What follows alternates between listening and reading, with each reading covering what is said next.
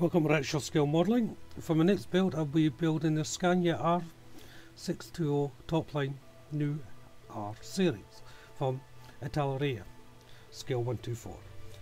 Never built anything like this before, but I've got a little plan in mind. I'm going to do this, and I've also got a trailer to go with it from Heller, which I'll show you in a minute, and have a look inside the box. So,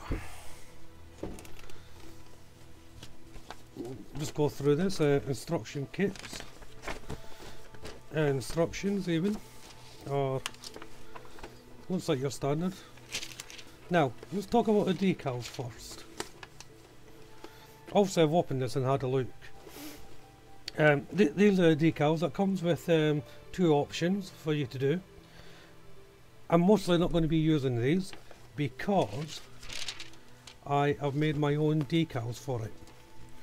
Now, I'm going to be turning this into a logos for the truck for the band Queen.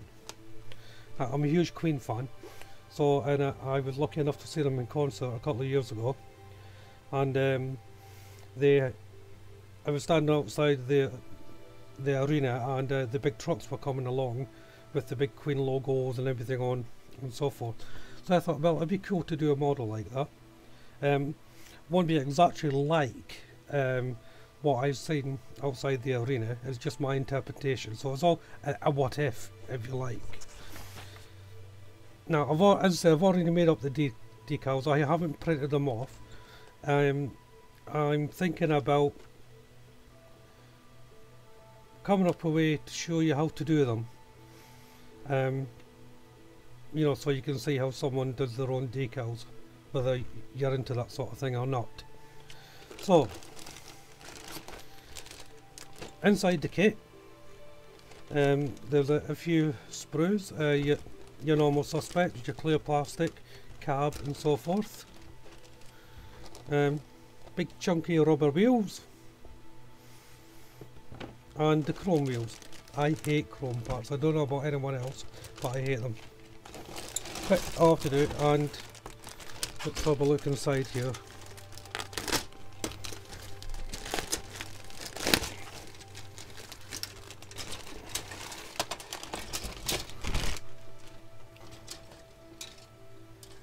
So there's quite a lot of parts to this kit.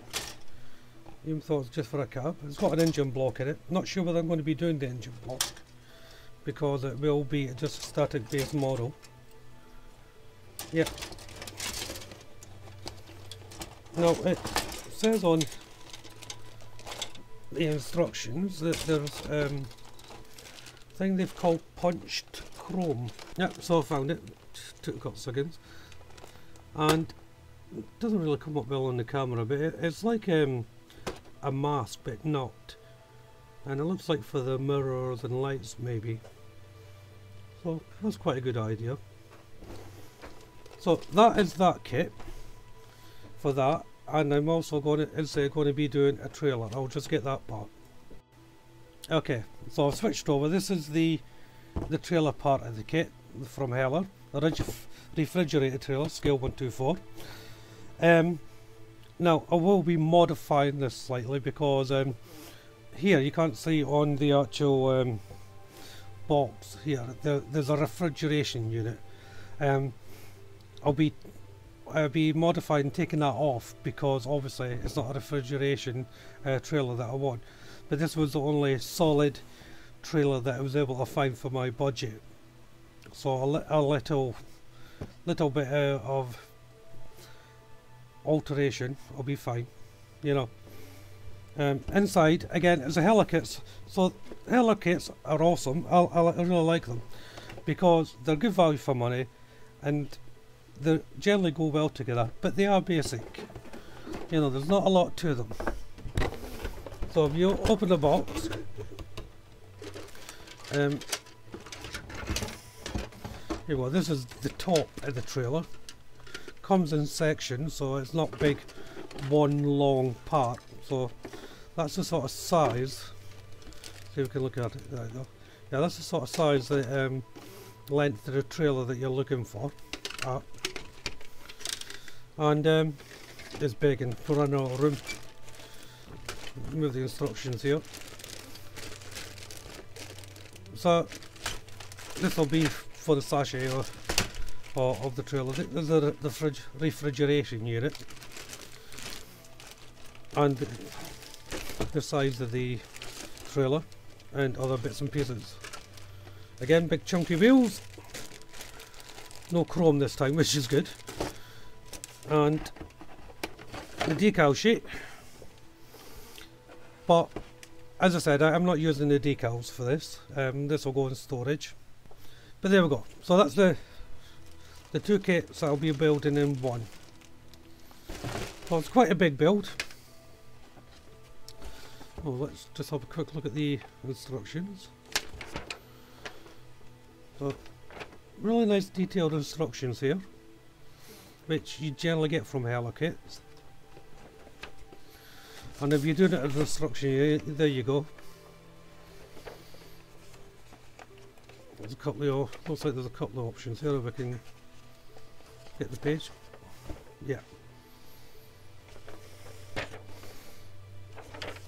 So that's good. If you want to do it just as the what's on the box, there's two variations you can do. It's a good thing to note though about Hella. Their paint lists generally correspond to Humbrol paints as well. So that's that. It's going to take me a while to do. As I'm trying to think of a way to show you how I do my decals. I'll probably put a camera pointing to my monitor and see if I can get a decent enough picture. As I say, I've already made them, but I can just go through how I make them anyway. You know, be a simple decal or something like that. So this intro for the kit is a video on its own. I'm not tagging this onto the actual build like I normally do. So that'll be that for now. I'll come up with an idea, as I said, for the decals. I'll post that separately if I do figure one out. Keep an eye out for this build. It will be the next build I'm posting anyway after this intro. So thank you all for watching. Check out my other videos and keep your eyes peeled for this build. But for now, bye bye.